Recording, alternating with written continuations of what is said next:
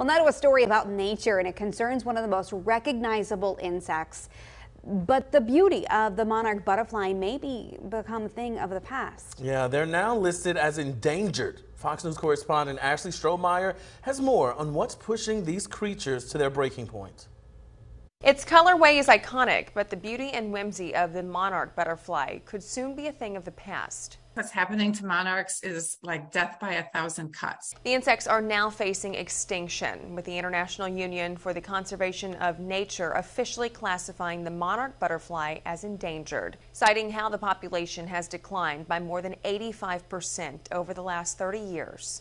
There's very good evidence that that early decline, at least for the eastern North American population, was due to breeding habitat loss. According to wildlife experts, pesticides used by farmers are contributing to that environmental destruction and fueling the monarch's demise, with various weed killers in corn and soy fields wiping out nearby milkweed plants, a vital food source for monarch larvae.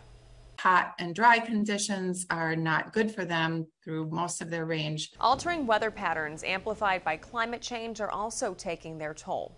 Monarch numbers are really tied to variation in year-to-year weather, and that the conditions that are best for monarchs are becoming more rare. The Environmental Protection Agency says there are currently more than 1,300 endangered or threatened species of plants and animals in the United States. But the Fish and Wildlife Service has yet to list the monarch butterfly as endangered.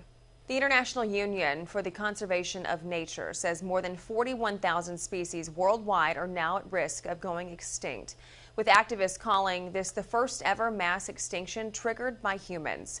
Ashley Strohmeyer, Fox News.